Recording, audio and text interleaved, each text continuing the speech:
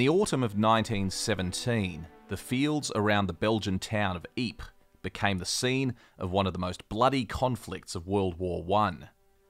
In the heart of the battlefield was a small village which sat on top of a gently sloping ridge. Over a century later, the name of this village has become synonymous with the horrors of the First World War. This is the battlefield of Passchendaele.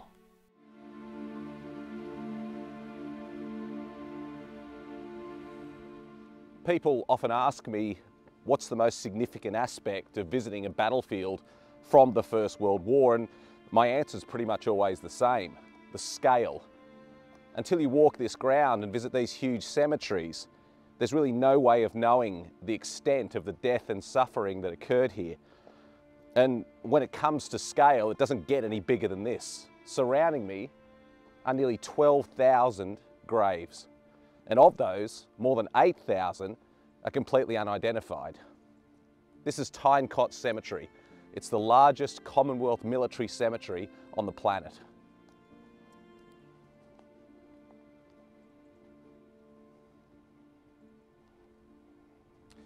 This isn't just a magnificent cemetery, it's a battlefield in its own right. This was ground that was fought over, and that's pretty clearly demonstrated by what I'm standing in front of right here. This is a German blockhouse from the First World War, constructed in 1917 to defend this entire area. And there wasn't just one of these, there were dozens of these across the entire ridgeline. And on the 4th of October 1917, Australian troops came through here and captured this one and the pillboxes all around us. And you can see the evidence of that fighting. You can see the huge chunks taken out of the masonry by shells coming in and detonating on this structure. The metal is bent and twisted. Just imagine the hurricane of shell fire that resulted in this damage. And there would have been hundreds of Australians, thousands of Australians surging through here trying to capture these. Germans would have been coming out, setting up machine guns on top and to the side of the pillbox. There would have been a sea of barbed wire in front of us, and Australians trying to get through the wire and attack these positions with machine guns and rifles and bayonets. And to take massive concrete structures like this often required an act of individual bravery. And just up here, we've got an example of just such an attack. This is the grave of Captain Clarence Jeffries of the Australian 34th Battalion, and he led several attacks in this area on concrete pillboxes like the one just behind me. And not far over here, on the 12th of October 1917, he captured several of those structures and then launched an attack on a final one. But that was one attack too many. The gun was turned around on him and he was killed. His men completed the capture of that pillbox and then buried their captain beside it. And there's a sad footnote to this story in that Captain Jeffries' body was then lost after the Battle of Passchendaele, and his father actually came out in the early 1920s and led a pilgrimage to try and find his lost son. He was sadly unsuccessful, but soon after, a body was found in this area wrapped in a ground sheet with Captain Jeffries' initials on it. So they were able to identify him as Captain Clarence Jeffries, and he was buried in this spot. And as you can see from this grave, for his gallantry during the Battle of Passchendaele, he was awarded the Victoria Cross. There's a couple of graves over here which really reflect the nature of the fighting in this area. We're in a Commonwealth cemetery, but the two headstones here are German graves containing a number of bodies of Germans who died in fighting in this area. Just behind me, under the Cross of Sacrifice, there is a German pillbox. It was captured by the Australians in that attack in October 1917. And these men with the date of death of the 4th of October were most likely killed defending that pillbox. And they would have been buried here right beside the pillbox by the Australians after the fighting had finished. And so it's interesting to see this other side of the story. In the middle of all these Commonwealth graves, we've got these two lonely little German graves forever standing guard over the pillbox that they died to defend. Tyne Cot Cemetery is what's known as a concentration cemetery, and that means that the vast majority of these bodies were brought in after the war and were concentrated in this area. And that also explains why there's so many unknown graves, because after the savage fighting on the Passchendaele battlefield, the shell fire, the mud, the trenches, the pillboxes, it was very easy to lose men in this environment. So men who were killed either lay out there and were not recovered until after the war, or they'd been buried by their comrades in small graves and small cemeteries, which were later gathered up and brought here, concentrated into this magnificent space we now have around us.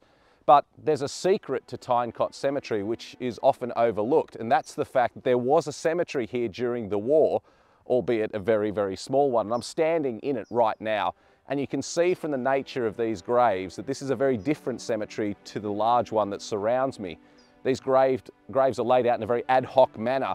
There's an urgency to these burials, you can see, because these men around me were buried during the war while fighting was still going on all around me. These men were buried under fire, so their comrades would have rushed out to bury them by dark quickly to avoid being hit themselves. So it's an extraordinary little corner of what is a magnificent cemetery.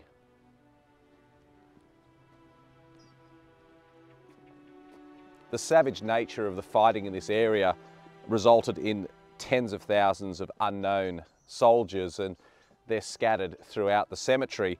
But the Commonwealth War Graves Commission, or as it was known at the end of the war, the Imperial War Graves Commission, made a very far-sighted decision. They wanted every man to be remembered by name, either on a headstone or on a memorial. And so in the town of Ypres, not far from here, there's the magnificent Menin Gate Memorial, which contains 54,000 names of unknown soldiers. But horrifically, they realised during the construction of the gate that there was not going to be enough room for all the missing soldiers. And so here in Tyne Cot Cemetery, we have another memorial to the missing. And this one contains 35,000 names of men killed in and around this area. It's just such a sobering reminder of the savage, brutal nature of the fighting, that so many of these men could be killed and today have no known grave.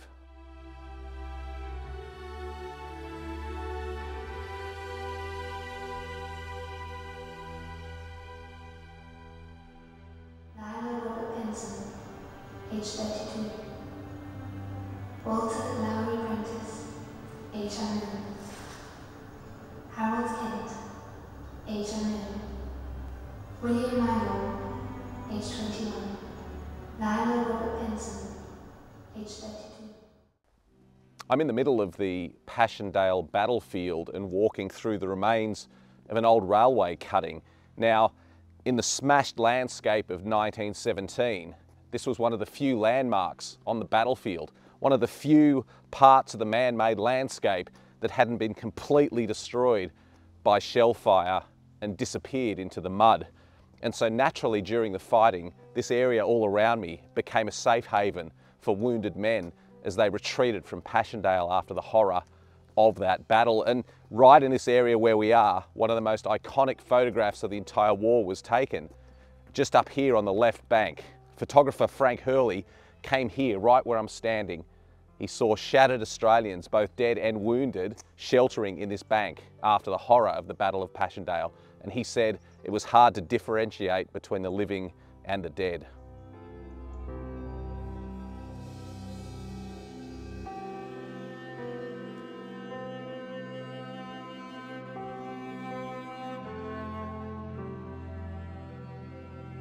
I'm standing in what could be any typical Belgian or French village. I'm surrounded by clean streets and quite prosperous houses. But don't let appearances fool you, because this is the village of Passchendaele. And during the fighting here in 1917, it was completely destroyed by shell fire. There was not a house left standing, not a road, not a cobblestone remaining in what was just a sea of mud and shell holes. And we're at the point where some of the fiercest fighting of the entire campaign occurred. After the British, the Australians, the New Zealanders had all been forced back by the Germans, it was Canada's turn to come into the line. And in weeks of brutal fighting, the Canadians eventually succeeded in capturing the village, but at a huge cost. More than 16,000 Canadians were killed or wounded in these fields where I'm standing. And for their efforts, they received 9 Victoria Crosses, the most ever awarded to Canadians in a single action. So it's an extraordinary spot. We're surrounded by beautiful maple leaves. The leaves are just starting to turn on the trees. We've got this wonderful memorial. and it's an incredibly fitting spot to remember those men from Canada who came and died in these fields around me. One of the most difficult things about visiting Passchendaele today is just trying to get your head around how much this landscape has changed since 1917. If we had been here then, just over 100 years ago, this would have been a sea of mud and shell craters with no features visible whatsoever, and men would have been falling all around us. So in that hellish environment, natural features became paramount on the battlefield, and there's one of those just over here to my left. It doesn't look like much, but this shallow valley is the Raverbeek, and because it was a valley, because it was one of the few features on the battlefield that provided any sort of protection, as the Allied troops pushed forward up this hill and came under machine gun and artillery fire, they gathered in here because it did provide a small measure of protection. But what that meant is as men started to get hit, wounded men would crawl into this valley, and sadly there many of them died. So it's almost impossible to imagine. I mean, look across at this field, it's green, it's beautiful. This was hell on earth in 1917. In this valley, 100 years ago, this would have been choked with dead and dying men. In these fields all around me, thousands of men were killed, and sadly, many of them still lie beneath the ground today.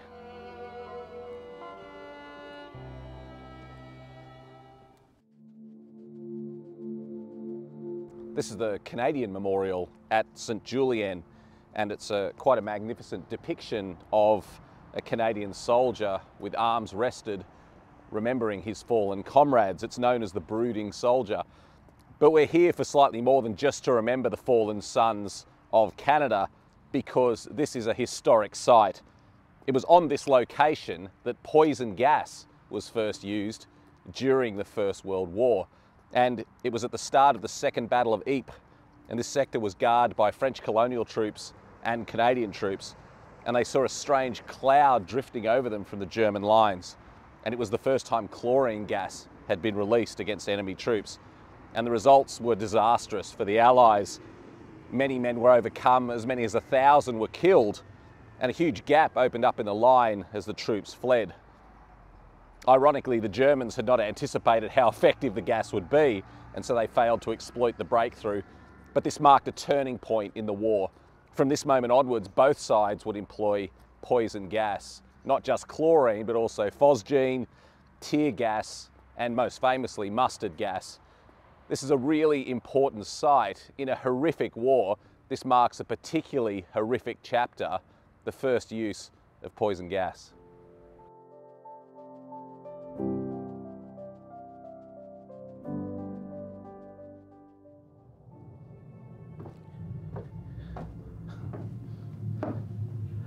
Well, we found something pretty special here. We're at the Passchendaele 1917 Museum, and they've recreated here a First World War tunnel system. And in towns like this one, Zonnebeck, where we are now, there were rabbit warrens of tunnels created like this beneath the town during the First World War. And I mean, this is a recreation. We can't deal with the stench and the mud and the blood of the First World War, but it gives us a good representation. And things here like the latrines, the idea of sanitation when you're living underground, essential for men's well-being when they come down to these tunnel systems. And you can see why men chose to go underground. Everything above ground was pulverised. There was nothing left, not a brick, not a tree left above ground. All that there was machine gun fire, and in particular artillery fire. And life up there, when it became too tough to deal with, men came underground for protection. And just imagine what it would have been like for weeks on end, men living in these cramped tunnels. And if anything, I think these tunnels are wider and taller than they would have been during the First World War. These are designed for tall tourists, not for the fighting men of the First World War. But I think they've done a wonderful job. This is something that we would never have the chance to experience, but this recreation gives us that opportunity. And the Germans in particular became very adept at using these underground fortifications for protection, and they used them to great effect here in Ypres, and also during the Battle of the Somme, when they were able to shelter and avoid that initial bombardment and then come up and use their machine guns to such great effect. So this is great. This is living history. It's not original, but it is a wonderful recreation, and it gives us a perfect example of what life was like for these men underground more than a century ago.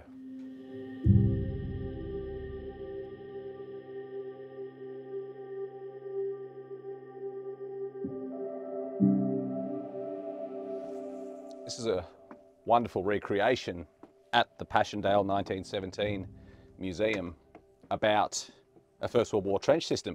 It's not really a recreation of a trench system, it's a recreation of multiple trench systems. At the moment I'm in a German trench system, which is a communication trench which would lead to the front line. You can see that it's been riveted with branches and held up with timber A-frames. This is a fairly standard design for a German trench system, and it's quite remarkable to be standing here. This isn't Disneyland. We're not trying to play at being soldiers here, but it's just to give you some sort of insight into the historical significance of what these men went through and the conditions they lived in. These trenches are long gone. We can't see them anymore.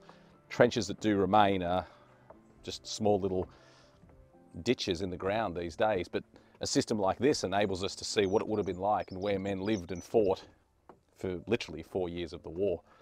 So we're in the British section now, a communication trench. We're walking on quite unstable duck boards, which would have kept the mud and the water away from our boots. It's funny, I don't know if you can hear, but there's bird song, there's birds up in the trees.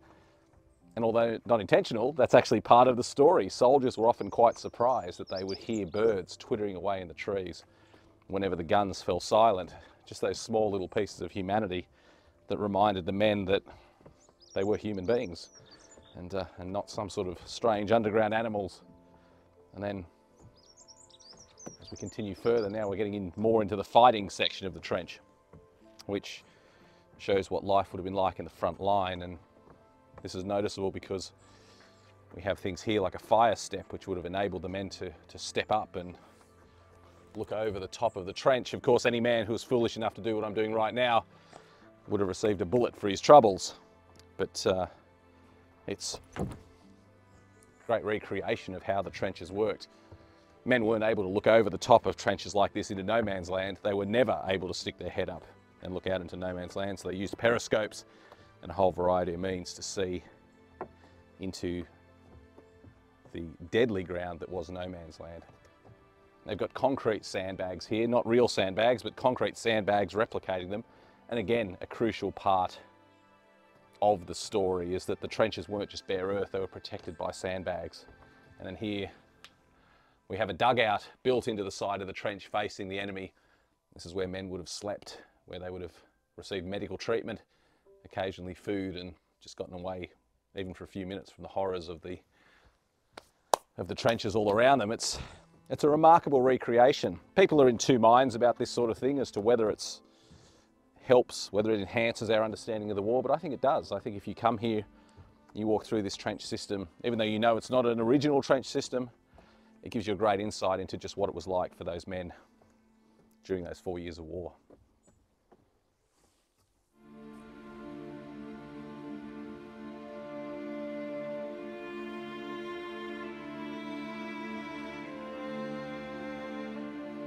This is Langemarck German Cemetery, and it's one of the largest cemeteries in this area, much larger than the equivalent British or French cemeteries. There's more than 50,000 Germans buried in here, and it's a cemetery that was started during the war but then greatly expanded afterwards. And I always like coming here because it's an interesting comparison to the British and the French cemeteries, the American cemeteries that you would visit in other parts of the battlefield, and instantly you can see why.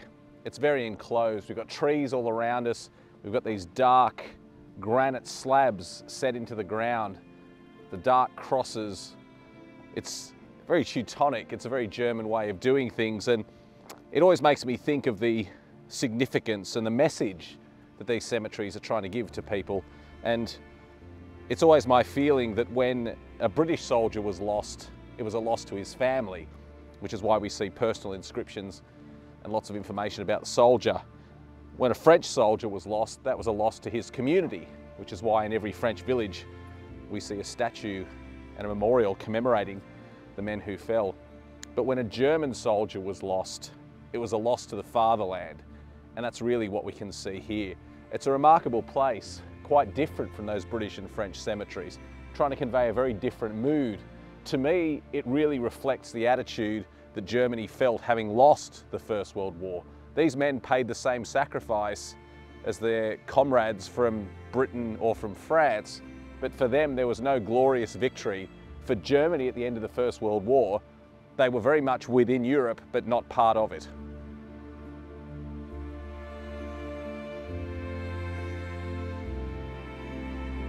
Although this is most assuredly a First World War cemetery, echoes of the Second World War are not very far away. In the interwar years, there was a redesign of these German cemeteries, and they took on this very stark, almost brutalist design with these monuments, the headstones set flat in the ground, and it was reflective of the way Germany was going in the interwar years, the new regime and the way it wanted to see itself. And that's really why we have this quite stark, quite enclosed cemetery which has dark overtones throughout it.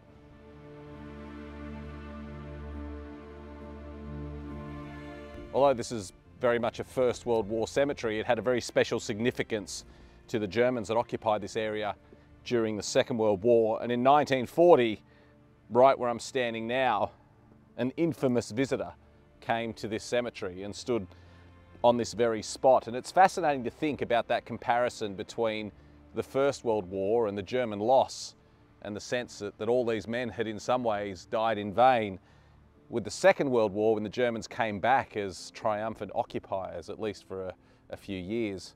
And there were some big changes that took place in these cemeteries during the Second World War. The Nazis used them as symbols of what had gone before. Jewish graves, for example, were desecrated in these cemeteries, and often the headstones were removed. It's a fascinating insight into two very bloody chapters of history. In the years after the Second World War, there was a remarkable shift that occurred with German cemeteries. The people of Belgium, understandably not being thrilled with having been invaded twice in 25 years, decided that there were too many German cemeteries scattered across the countryside. So they gave the Germans a pretty brutal but specific instruction. We want you to close most of these cemeteries and shift the bodies elsewhere.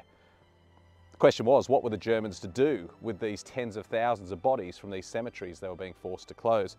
And I'm standing here in front of the solution to that problem. It looks like a mass grave, but it is in fact a crypt where tens of thousands of remains, in fact nearly 45,000 remains, were brought together in this one very small space. And the names of the men are now on these plaques surrounding the crypt. So I think it's quite an elegant solution to the problem that they had of where to shift these bodies to. And the Germans refer to these as comrades' graves, and I think that sums it up rather nicely. And speaking of comrades, looking over the crypt are the ghosts of 4 of their comrades standing there keeping perpetual watch on their fallen friends. And it's highly unusual to see a depiction of a German First World War soldier anywhere on the former battlefields. Obviously it's not an imagery that the local people take too kindly to, but I think they've done it well here. The 4 shapeless figures representing ghostly soldiers forever watching over their comrades, I think is done very nicely.